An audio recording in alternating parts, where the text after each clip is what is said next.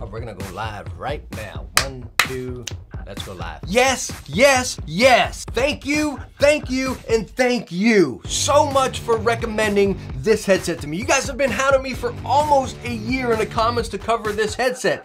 I don't know why I never got to it, because you guys were right. And this is what's so fun about this community. Again, I learned so much from you guys. Hopefully you learn a little bit from me here and there, you know what I mean? But again, with you guys recommending something like this and me finally checking it out, wow, what was I doing? Because I sure was missing out. I might have just spoiled this entire review. But again, I just wanted to thank you guys so stinking much for pushing me to check out this product. The gaming headsets by Audeze, whatever. I don't know how to say it. It's gonna be like Arctics and Arctics. I still can't say that one right. And yes, as you see, we have both here. We have the Mobius and the Penrose. Yes, we do have the Xbox version, but it's gonna be the exact same as far as features and sound we're talking about if you're using it on the PlayStation 4 or 5. But again, we have the Xbox version here and then the Mobius as well. And I'm gonna kind of compile these together because I know you guys have probably watched tons of reviews of these already. You know, I'm a little late here, right? So I'm gonna compile them together. We'll answer a couple questions. Number one, are these headsets worth the price? Are they as good as a lot of people are saying? And then also we'll compile into here, what's the differences between the two? Should you just go with the Penrose or should you just go with the Mobius? So anyways, let's dive into these gems. So as far as in your box of both headsets, quite similar. Again, Penrose over here, Mobius over here. You can tell with the colored ear cups. So you get USB-A to C, USB-C to C, 3.5, wireless dongle, which by the way, you can switch to PC, Xbox, and then your detachable microphone, and of course, your headset. Coming over to the Mobius, very long, thick braided USB-A to C cable here, C to C, 3.5, detachable microphone, a heck of a lot of paperwork over here, of course your headset, and then a little carry bag, because don't we need a carry bag with all of our gaming headsets? All right, so you all know where we have to start, right? No matter how great this headset sounds, as you all know, right? We have to start with comfort. And taking a look at both headsets, they're the exact same as far as comfort. They have these pleather ear cushions, very big, very thick, very plush, but also very pleather inside and out. And yes, your ears are gonna get a little spicy on these guys. But again, on both headsets, they are the exact same. And yes, you can remove them. As you see, they pull off there. Nice little rubber or foam gasket in it to preventing that vibration from the cup to the ear cup here. And then the headband up there, you have that little bit, still very plush, and then also pleather. But again, when I'm talking pleather here, you might be like, man, you know what I mean? But they actually work out, you know, they really, let me put it this way, right? So you got the pleather ear cups and the headband, so no denying it. Your ears are gonna get spicy, right? But when you take this headset, you put it on your head, it clamps onto your head. It does, it's not tight clamping force, it's right on that line of medium to tight, right? It's definitely not loose. You can see I move around, it moves my glasses with it, right? But it's not gonna fall off.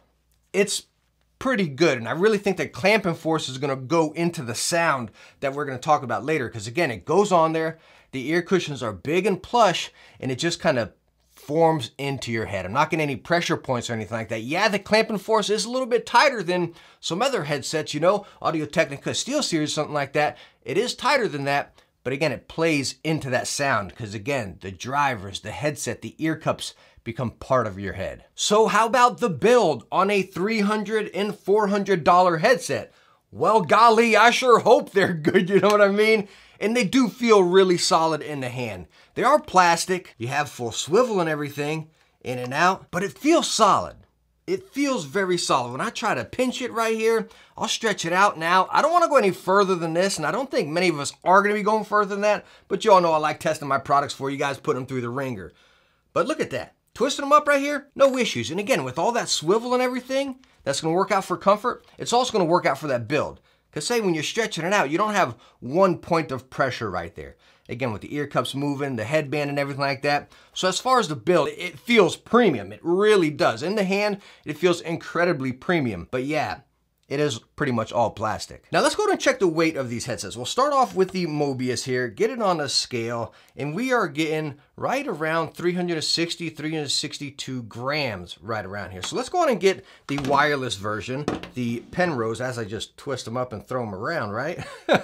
we are getting 358. So both of them right there, pretty much right at that 360 mark. But again, when you compile everything I just talked about as far as comfort in the build, again, slapping this headset on your head here, you don't feel it like weighing down on you. You really don't. Because again, it does clamp onto your head for sure, and it alleviates some of that weight. It balances out. It definitely balances out on the head. So comfort and build on the Audeze,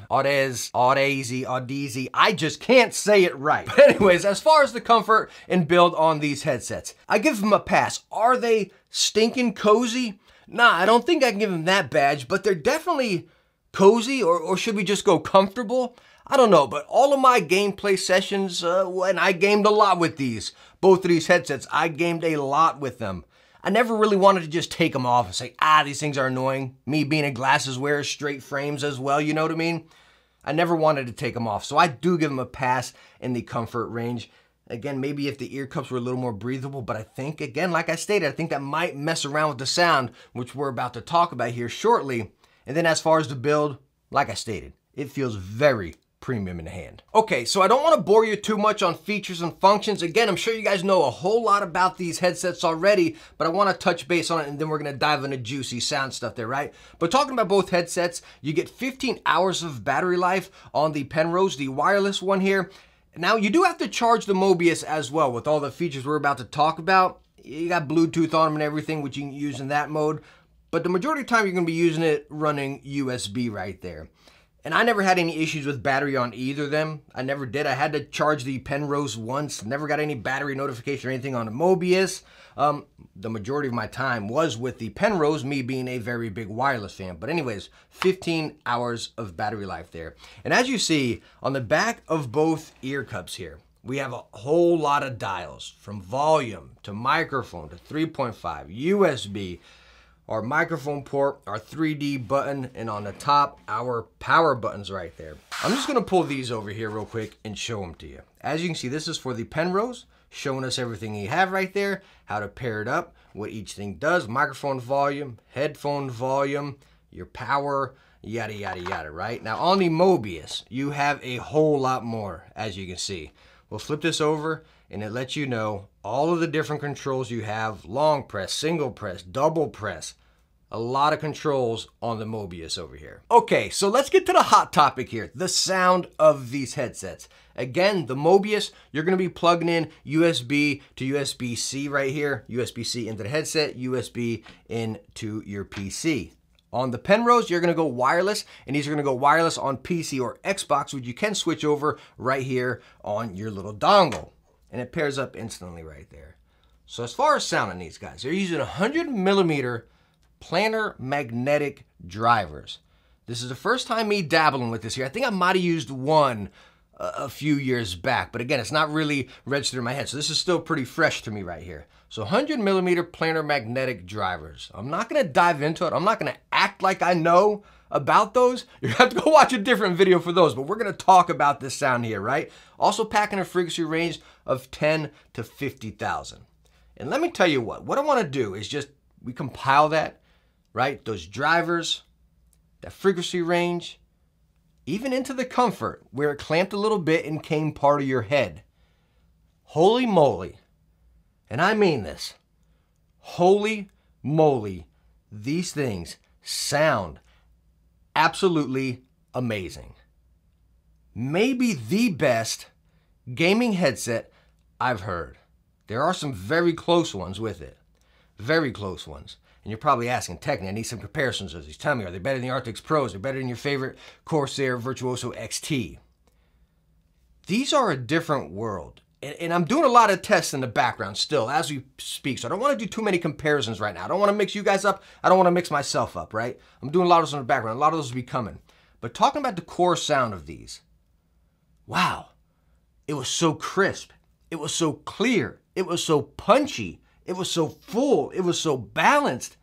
It was so everything that we want in a gaming headset. And I don't say that lightly. I know those are some big words right there, saying it has everything. But it did. Me playing Outriders. You all know I talk about that game a lot. A lot of bass, a lot of sounds going on, a lot of effects and abilities and stuff. It did it all. It didn't get rumbly. It didn't get jumbly or muddy or anything like that. It was crisp, yet full and immersive. All right, I'm playing Forza, doing a little bit of rally car. You know, the popping of the exhaust. There's multiple pops, high-sounded pops, low-sounded pops, dirt and gravel kicking up on your car. I picked it all up, whether that be on PC with this or on the Xbox playing Forza right there. Okay, playing Call of Duty, same thing. The weapon hits were so punchy. The footsteps, the environment, the immersion, the explosions, it did it all, and it did it all good. Wow. Even going into Insurgency Sandstorm, but getting back into that game, right?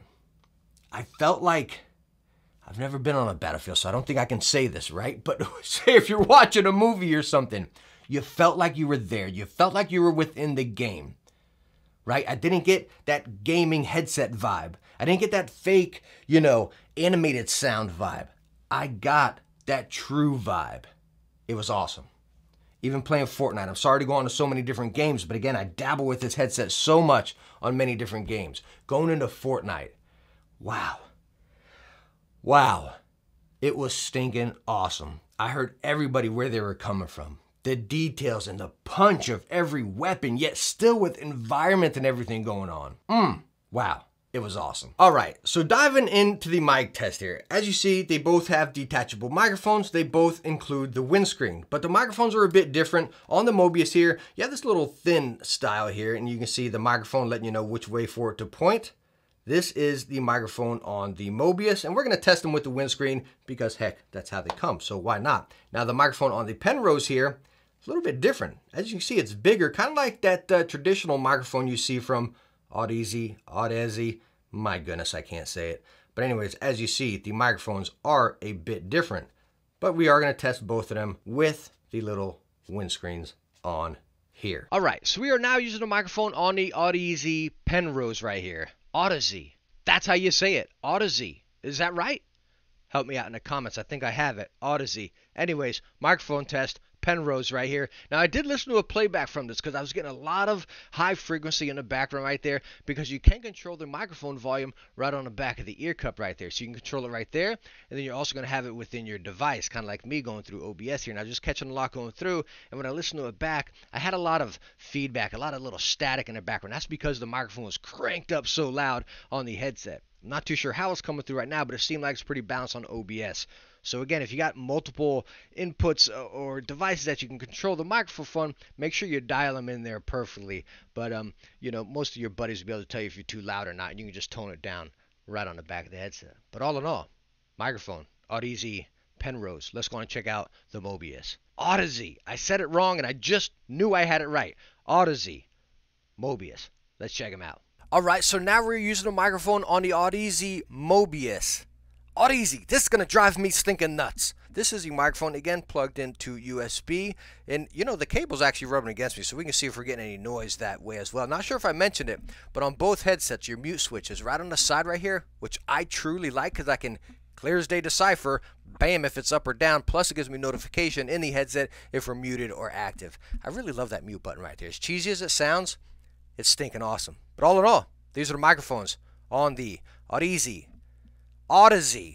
headsets. Gosh, I'm not going to get it right through this whole video. All right, so now let me just show you the software real quick. Again, I'm not going to dive too deep into this, but this plays a lot into both headsets, and then again, a few differences with both of them. Now, as you're seeing right here, you can see I have the Penrose plugged in by USB to the USB-C on the headset. And then, of course, the Mobius, how it always is plugged in by USB over here. But you cannot adjust it in the software on the Penrose just by wireless. It has to be plugged into USB. And how you can decide for them, you have profiles, your Mobius or your Penrose. So we'll start over here with the Penrose. As you see, you have equalizer settings. You can save some presets right there. Dabble your side tone on or off, and then your mix. Now they state they have an app for a phone that's going to do all this right there. I couldn't get the app to work. It has horrible reviews on the App Store as well, so I'm not sure if that's just me or if that's a known issue right there, but I couldn't get it to work. But anyways, you have these controls here. Quick side note on the side tone. That was a good one, right? I've heard a lot of people online talking about they're getting some static and some noise in the back of their headsets, just like right in the background, just when no sound is going on. I had the same thing. I'm like, what's going on? This is driving me nuts. I'm in my console, I'm on my PC trying to find out what's happening, right? It took me about a day to find it. I'm like, this is driving me crazy.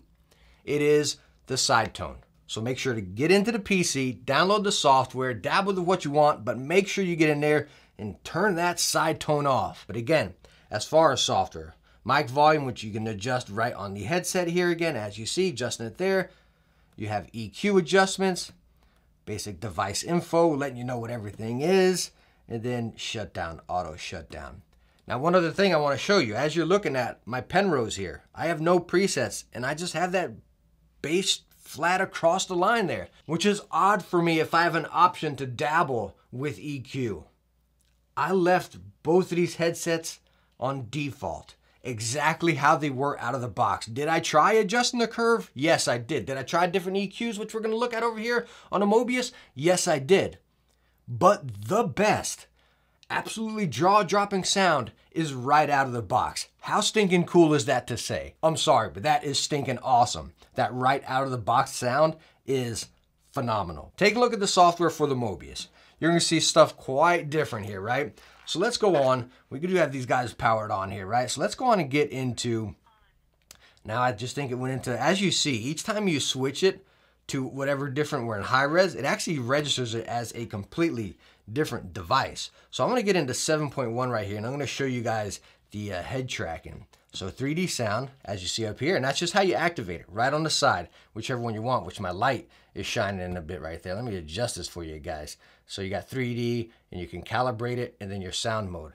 But as you see, I'm moving the headset, right? If you look right, it moves, left, up, down, which obviously I need to calibrate, and you can tweak it to what you want down there. Like I stated, this is not for me. It's fun, it's cool, not a feature for me. Maybe, which I don't have, maybe VR. Let me know in the comments if you use this headset and you use VR. I want to know that. I want to buy a VR headset now to try that. How stinking cool. Ooh, that's got me, ooh, nerd chills, nerd chills. That's got me excited. Let me know if you use it and let me know if it works like that. I'm just curious. I don't know how you'd calibrate because you're moving around, so the calibration might be off. I don't know. Please let me know down in the comments. I'm really curious. I'll go buy a VR headset if one of you is telling me it's worth it, you know? Anyways, measure your head if you want, all that goofy stuff. Again, basic profiles over there. Sound profiles. As you can see, I left it right on default right there. It was just the best. It was the best. Device info, just like we saw in the other one. Firmware updates right there. And then, again, profiles as far as that. So as far as looking at the software of both of these, it's different, right? There's different features on both of them, like I stated before. But that right out of the box, that core experience of both headsets, that's where they shine. And wow, do they shine. So let's answer that question we all want to ask. Number one, are they worth the price tag? I got Amazon pulled up here right now. Mobius you can get for $399, $400. Audeze $299. $300, whether that be the PlayStation or the Xbox version. So between these two, $100 more for a wired headset? Well, that's weird. So think about it. What are you getting with this? Some more features, some more options. 7.1, stereo, head tracking, 3D sound, right? You're getting a lot of cool tech packed into this guy. Over here, you're getting core sound, wireless, you know what I mean? You're getting a lot of just that good quality headset for gaming with the Penrose. And that's where my recommendation goes. Is the tech, is the high res and all that stuff cool in the Mobius? Yeah, it is. So you got to sit there and decipher, okay, hey, I want that core Audeze sound. I'm going to get that. But I also want to dabble with some of these other things. Maybe if you listen to more music and watch a little more movies. And maybe if you have, I don't know, VR, if that works. Then maybe this will work. But as is, PC gaming, console gaming, Series X, PlayStation 5, whatever, I say Penrose. $300, I think it's worth it. The sound is out of this world. It really is. And you're going to notice it. The comfort, I wish was better. I'm not sure how they would do that because, again, it would interfere with that sound, sucking into your head and putting them drivers right in your face. I'm not sure how that would work, but they're not uncomfortable, but they're not stinking cozy. The sound is so good. I want to use these more, and I will use these more. Are they my main? Can I give up that stinking coziness for such great sound? I'm not sure. I'm going to be using them a lot more, and I'm real curious. I want to chime in with you guys here. They got these Audeze LCD GX gaming headset. They look stinking cozy. They really do. They're $900. I want to try them. Have you tried them? Let me know down in the comments. $900 for a headset. It looks like it kind of answers a lot of the questions that we have with these as far as comfort and stuff. Might be the perfect combination. Let me know if you use them down in the comments. I'm really curious here. So all right, that's my review on the Audeze gaming headsets here. Thank you all again so much for pressing me to check these out. Because wow, they're in a whole different class. They are easily the best sounding gaming headset out there. Comfort wise, like I said, needs work, but wow, these things are stinking awesome.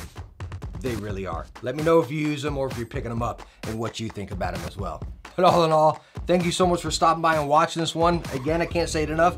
Thank you all so much for recommending these to me and telling me to review these. I had a blast. I hope you all had a blast. If you did, hit that thumbs up and don't forget to subscribe for future tech videos. Hey, I hope I catch you in the next one. Bye now.